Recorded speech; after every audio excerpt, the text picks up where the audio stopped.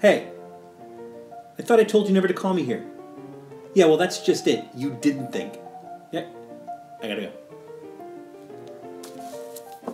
Hello, and welcome to another Trippy Food Tale from the Vaults. On today's episode, we go back to 2012, when friend and LA food personality Eddie Lin and I decide to cook an iguana that was provided by exoticmeatmarket.com. So join us if you will, and let's eat some iguana. Hi, this is Valentino Herrera with Trippy Food, and we're going to make something that I'm really looking forward to, something very special, iguana. Now, I sourced this iguana from Exotic Meats online, and this is a whole skinned, gutted iguana. It's one whole piece. We're going to be cutting that up, and we're going to stew it or roast it. And typically I would want to do it in tomatoes, but I decided I'm going to go Caribbean, so I'm going to use mango instead. And then for texture, I'm going to put some hearts of palm and some chayote squash in it. And then just so that it's not overly sweet, I've got some serrano pepper that I'm going to put in there. And I'm also going to put in hibiscus flower, which I chose because it gives it a little bit of zest. It's almost citrusy, but also because it is the iguana's favorite food. So it'll just bring everything full circle. We're going to cut this up. I'm going to I don't know if I mentioned the coconut. We're going to do it in mango and coconut, and I think we're going to have an interesting Caribbean flavored treat featuring a Caribbean flavored reptile. Okay, so what I want to do is I want to get the milk out of the coconut, and to do that, these three soft spots, I'll just puncture that, and then we're going to drain them out. And then afterwards, I'm going to break the coconut apart and put it aside, and then we're going to grate that on top of our finished mixture.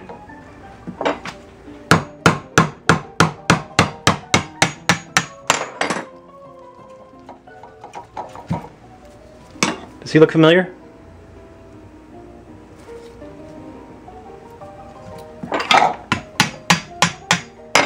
There was a soft one. Okay. And I'm just gonna let that drain out. It's a boy, Mrs. Walker, it's a boy! Look at the size of this thing, man. This is huge. It's like one of those little capsules that you, there we go. It's like one of those little capsules that you put in water and it grows. Look at the size of this thing. Well, that is definitely an iguana, and it's definitely been gutted, so we've been spared the mercy of having to do that ourselves. So that is a pretty big sized iguana. I imagine that their tails are usually twice as long as their bodies, so we would have had more tail on there. And we've also been spared the grief of having to decapitate this. So.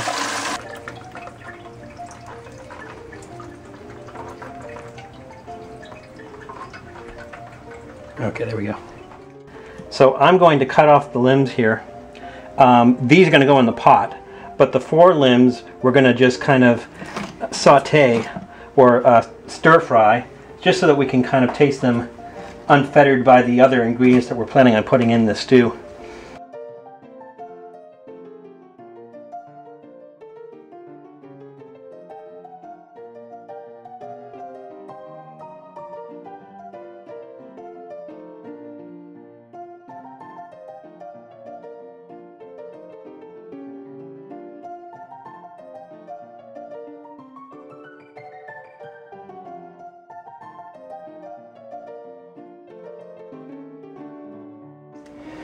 Alright. Nothing like butchering an iguana to make you feel like a butcher. Okay, now comes time where we're actually going to start to cook it. So I'm just going to take the segments, and I put a little bit of oil in here, just a little bit of garlic, and not really anything else. And I'm going to sear the pieces. As you can see, I'm just kind of searing the meat here. And then I'm going to add in the other ingredients. We're going to put the lid on it and let that cook.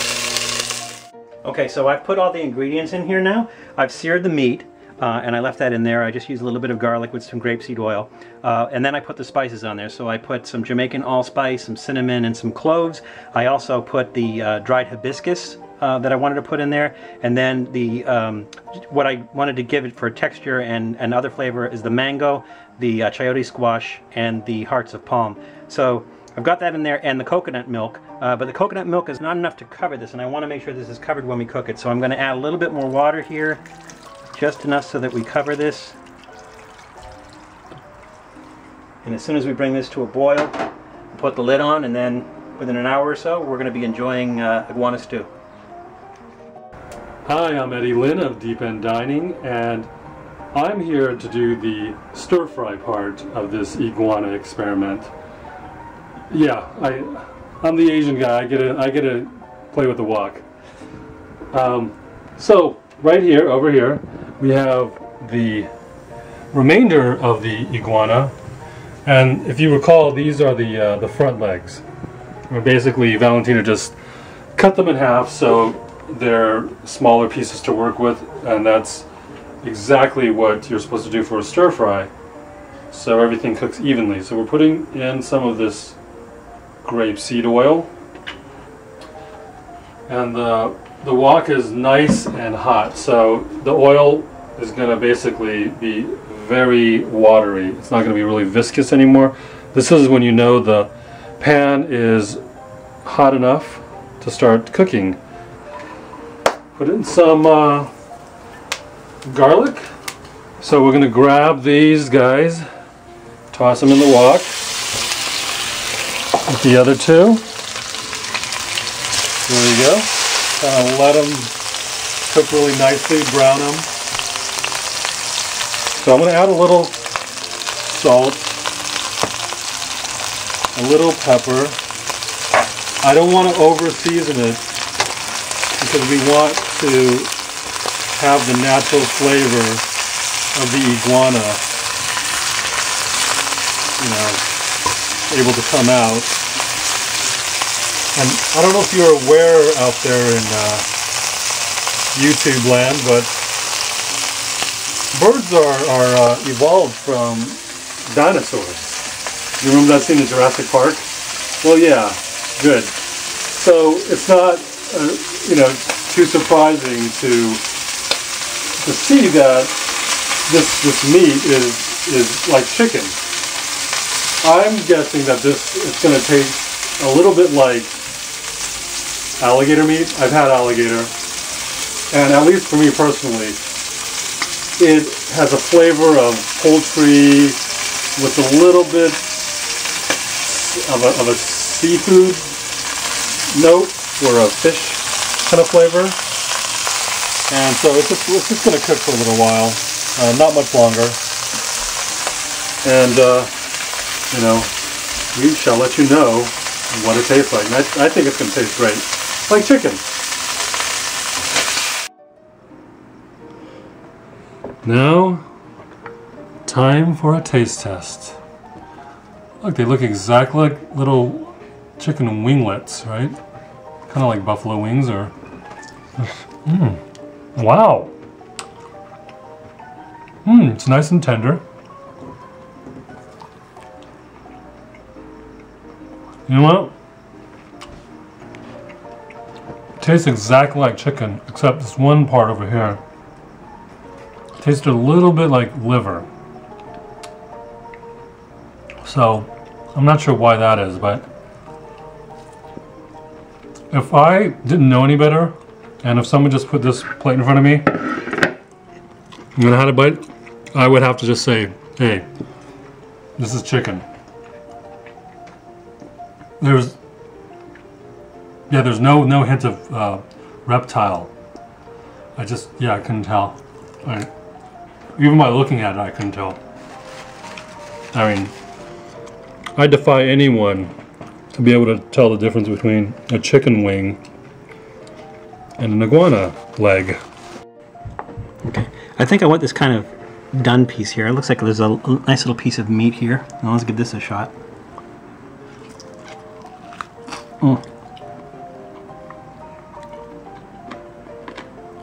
Well, there's some crunchy stuff in there, like cartilage, or like sinews or something. It doesn't really have a strong flavor. I was expecting it to have a really strong flavor, and it doesn't. So I can see where there'd be a comparison to chicken, because it has a very, very mild flavor. Anybody who's expecting this to be gamey or, taste like something that crawls along the ground, it's just not there. Now, I know that the locals call this tree chicken or bamboo chicken. I can see why. It's because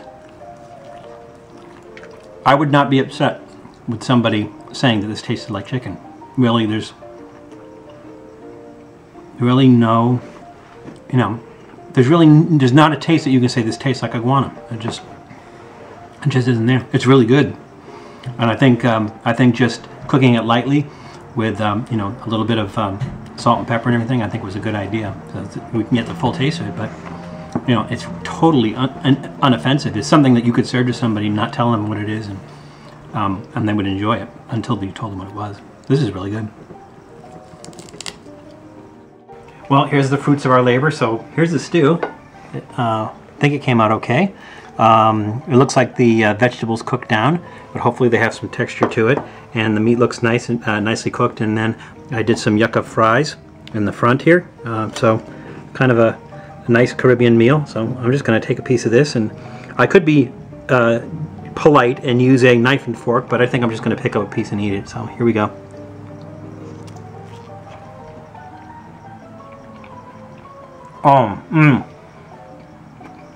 Everything that I put in the stew totally works with this. So it flavors, it permeates the meat. We already knew what the meat tasted like from the fried piece that we had, but this, it absorbed everything that was in the broth. It's tender, it's juicy. This is a piece of the tail.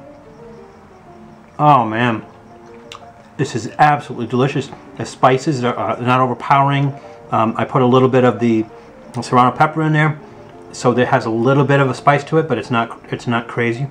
This is absolutely delicious. Oh man, I could eat this all year. This is really good. Oh, piece of the yucca.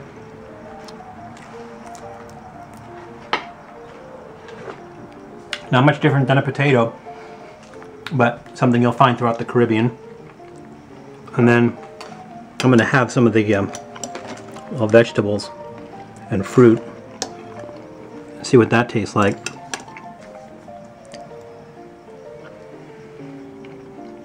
The chayote squash, still firm. It doesn't have much flavor on its own, so I picked up the flavor from the mango. Is tart.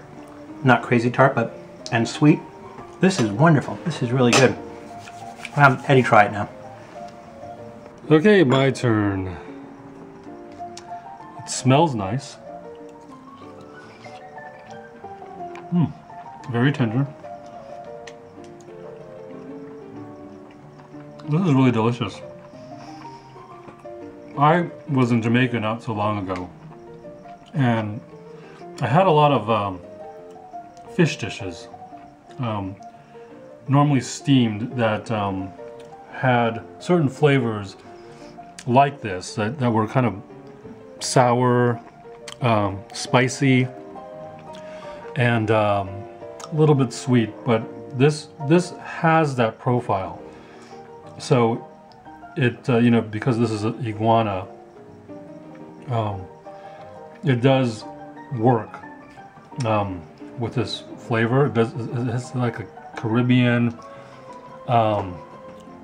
definitely a Caribbean influence in this dish, and the mango is great. I didn't get a piece of chayote yet. Really good. Just like Valentino says, it picks up the flavor and it's still firm. But I love it. It's unlike anything I've really had. Definitely never had iguana before, but with these unique seasonings, I think it works great. It's something that I would actually go out and get. So great job, Val.